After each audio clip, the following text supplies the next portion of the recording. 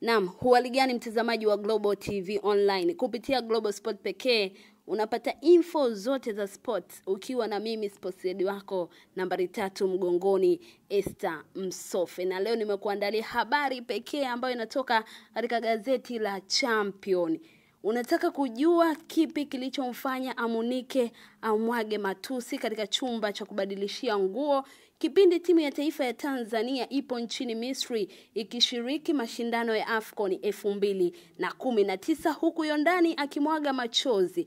Kisa kiko hapa. Fuatana nami mwanzo mpaka mwisho kujua nini kilichosababisha haya yote. Makala hii imeandaliwa na Sale Ali Jembe aliyokuwepo nchini Misri na kusimuliwa na mimi Esther Msofe. Ukitaka kumuuliza kila mmoja kuhusiana na mengi yaliyokuwa yanajitokeza ndani ya kikosi cha timu ya soka ya taifa maarufu kama Taifa Stars wakati ikishiriki michuano ya Afcon, utapata asilimia angalau 15 tu ya majibu sahihi. Kawaida Watanzania tumefundishwa kuficha mambo na kuyazungumza taratibu kama sehemu ya kiburudisho, na wakati mwingine huenda jambo fulani kama litawekwa wazi, basi kuna nafasi ya kukomboa mengi ambayo yalikuwa tatizo. Kikosi cha Taifa Stars kimecheza mechi 3 za makundi na kupoteza zote. Mechi ya kwanza ilikuwa ni mabao 2-0 dhidi ya Senegal. Mechi ya pili ambayo Stars ilionekana ina nafasi ya kufanya vizuri ikapoteza kwa mabao 3-2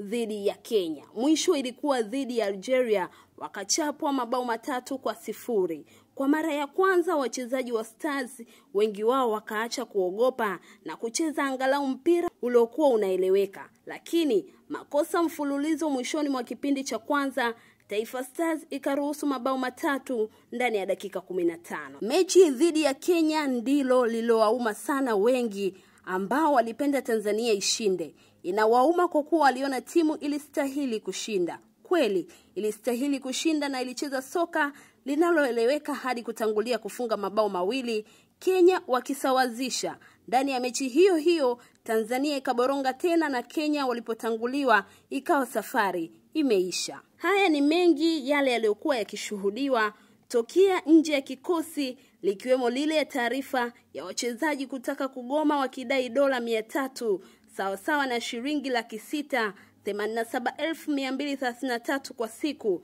Lakini wachezaji wenyewe na baadhi ya viongozi walisema jambo hilo halikuwepo hata kidogo. Pamoja na taarifa hizo za viongozi na baadhi ya wachezaji kulikataa, uchunguzi wangu ukabaini lilikuwepo, na baadaye nitakuelezea namna ilivyokuwa, lilipoanzia na kwa nini lilitokea.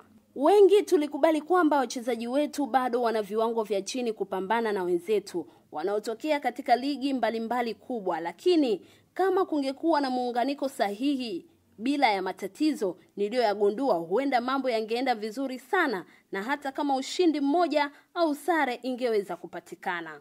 Kocha Emmanuel AMUNIKE kwa muonekano ni mtu anayetia huruma sana. Kuna kila sababu ya kumheshimu kwa kuwa anaingia katika historia ya Tanzania kushiriki Afcon kwa mara ya pili ikiwa ni baada ya miaka 39, lakini uhalisia amekuwa tatizo kubwa na amechangia kwa kiasi kikubwa Stars kushindwa kufanya vyema. Niliamua kufanya uchunguzi ili nipate uhakika wa mambo mengi ambayo nimeona yamekuwa athari. Kama yatabaki siri, basi hakutakuwa na faida katika Afcon nyingine tukifanikiwa kwenda. Uchunguzi nilioufanya kwa kina kupitia watu zaidi ya 12 wakiwemo walio ndani ya Stars, TFF, lakini hata wale ambao waliishi na timu jijini Cairo. Kinachoshangaza ni kila kitu kutaka kufanywa siri kwa kuwa tu kuna hofu ya siasa ambayo imeingia ndani ya kikosi cha Stars. Kwa hiyo kila ambalo TFF wanaona wanaweza kusema kwa ajili ya kurekebisha, wanaona kama siasa zitaingia na kuleta mafarakano. Kuna wanasiasa walianza kulumbana sababu ya timu hiyo ambao wengi wao hawakuwa na msaada wowote, lakini baadaye wengine wakaomba wapewe posho waliponyimwa, wakaishambulia timu. Hili nalo ni siri na hakuna anayejaribu kulisema kwa hofu ya kushikiliwa, kufikishwa mahakamani au kulalamikiwa mitandaoni. Uchunguzi wangu umepita kwenye yote haya, lakini leo ninaanza na kocha AMUNIKE ambaye kwa kiasi kikubwa naona ndiye alikuwa adui mkubwa wa Taifa Stars. Nikitoa asilimia 30 huenda hakuwa akijua kama anakosea, na ninaweka asilimia 70 alikuwa anajua analolifanya. Wakati wa mapumziko kwenye mechi ya Kenya, Amunike aliingia vyumbani, wengi wakitarajia kwa kuwa Taifa Stars ilikuwa inaongoza angetoa maelekezo mazuri kuhusiana na kikosi, nini cha kufanya kwenda kuongeza mabao na ikiwezekana kuwazuia kabisa wa Kenya. Muda wote wa mapumziko katika vyumba vya Taifa Stars kwenye uwanja wa 30 June ulitumika kwa marumbano ya kupita kiasi. Kelele za wachezaji wakionyesha kukasirishwa na kile alichokisema kocha baada ya kumtukana beki Yondani. Moja ya tusi alilolitoa Amunike kwa Yondani ni kumwambia anacheza kama mwanamke, kitu kilichowashangaza wengi kwa kuwa waliamini Yondani alipambana sana siku hiyo. Kitendo hicho cha Amunike kutoa matusi na kebehi kwa wachezaji wake, tena beki aliyekuwa akionekana kuwa tatizo kwa washambuliaji wa Kenya, kiliwashtua wachezaji wengine wakataka kujaribu kuhoji. Amunike akawa mkali sana huku akisema maneno makali. Kutokana na hali hiyo, Yondani akaanza kububujikwa na machozi, ikionekana dalili zote kwamba angeshindwa hata kucheza kipindi cha pili.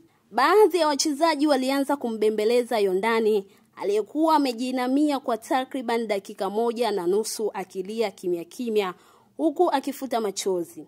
Nahodha Mbwana Samata akaamua kuchukua jukumu hilo kama nahodha kwa kuzungumza tofauti na namna alivyokuwa amezungumza Amunike. Sehemu ya pili ya makala hii utaipata kupitia Global Sport pekee. Usisahau kutufuatilia katika mitandao yetu ya kijamii.